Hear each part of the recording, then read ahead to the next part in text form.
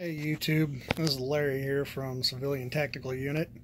Thought I would turn around and do a quick video on how to set up your Hornady Camlock case trimmer. I'm going to set mine up for trimming some 7mm rim mags. It's a pretty nice little setup. They have the nice cast iron framework here. But I've seen a lot of people where they've taken and bolted theirs to like just a piece of plywood or whatever, so that way they can move it out of the way or whatever. But I've got mine bolted down to the bench using a couple of bolts and washers in the back and all that. I don't have a reason to move mine out of the way. This entire bench is used strictly for reloading, so I have everything set up on it, from obviously the case trimmer we're going over to also my concentricitor and also my auto progressive lock and load press. But first thing you're going to need to know is you need a few of the items. The Hornady Camlock trimmer comes with a lot of these pilots. You need to figure out which one fits whatever case that you're actually going to be doing. In my case, it is a number 7. So what you do is you take and slide it in here, and I'm doing this with one hand, so slide it into the cutter slot here, and then on top you'll see that there's like a little hex key lock ring, and all you got to do is tighten this down. Doesn't have to be super tight, just enough to hold that in there. Now you're also going to need to know which shell holder you need. In my case, I need shell holder number 5.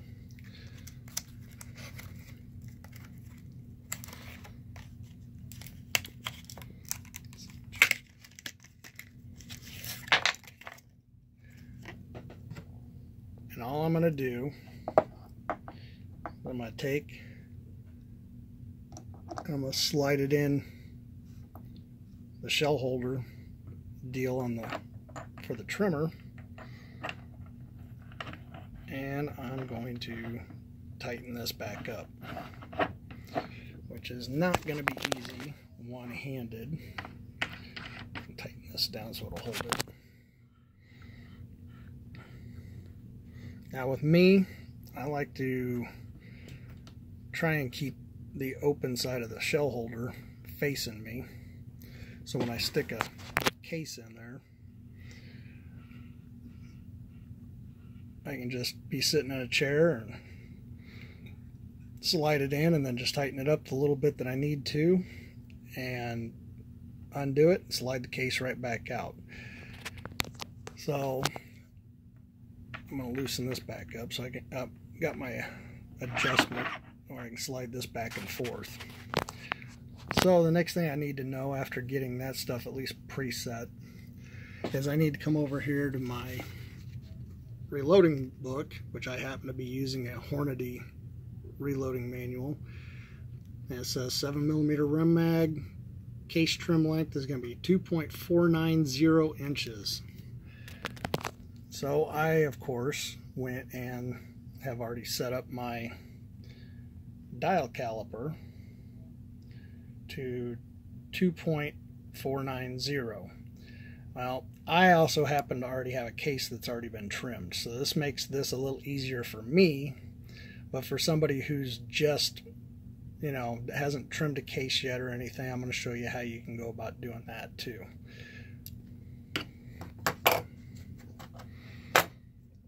So if you already have a case that's trimmed, you can actually slide it in here. You don't even have to lock it down. Come on, slide up on there. Alright, there we go. I got it slid up over the pilot now. So now I can take and push this all the way in, which is the maximum depth that I'll be able to cut. And now this side's set in place, so all I got to do is turn this little lock nut here, and now everything is set in place. So now when I pull that out, and I would slide that back on, I have to make a minor adjustment. As you can see, it did move a little bit on me, but that's not a big issue.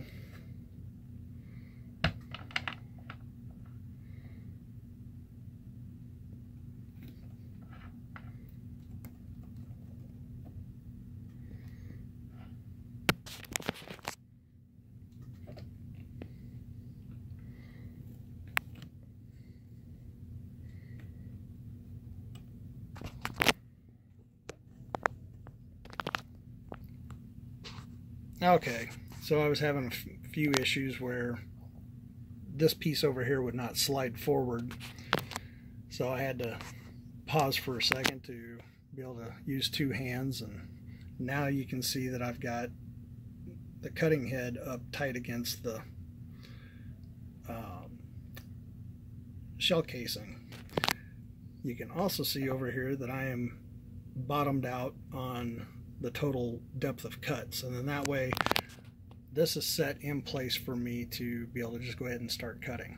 Something else you will notice is I've removed the crank handle that comes standard with the Camlock trimmer and bought the adapter piece so that way I can attach a drill to it, and it makes trimming so much easier and less abuse on your arms and shoulders and everything else. So I'm going to loosen this back up, pull that out. I'm going to pull the case out. Now, if you were setting this up for the first time, don't have any cases that are at, you know, the right length, then you are able to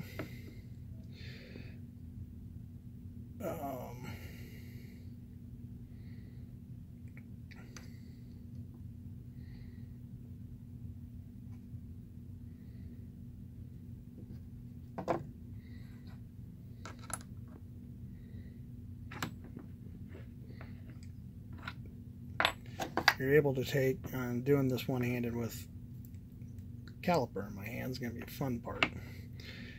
Just push the one side all the way in, and I always try and turn a cutting edge so I can use my caliper to measure it out. So you can see that my caliper just barely misses it, and that could be a lot to do with this piece over here might have moved a little bit or something, but no big deal. You get the idea. Using two hands would be a lot easier. So now I am all 100% set up and ready to go for trimming some cases. So I hope this helps anybody that, you know, was wondering how a case trimmer works for new people, you know, people that are new at reloading and things like that. Case length is a huge thing for, you know, whether it's handguns or rifles, to make sure, because if they're too long, they're either not going to chamber, or you're going to, you know, possibly have an accidental discharge, which could seriously hurt you or other people around you, damage the gun. So, you know, case trimming is huge if you're going to do your own reloading. So I hope this helps, and we'll talk to you later. Thanks. Bye.